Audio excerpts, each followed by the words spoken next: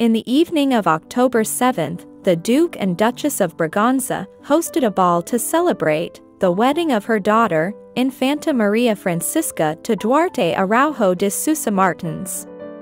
The ball took place in the family home in San Pedro, Sintra, Portugal. 420 guests attended the ball. For the reception, Maria Francisca wore a second gown by designer Lucia do Nascimento, a halter-neck white dress that highlights the shoulders. She changed her earrings to a pair that belonged to her grandmother, Princess Maria Francisca. Don't forget to subscribe for more videos.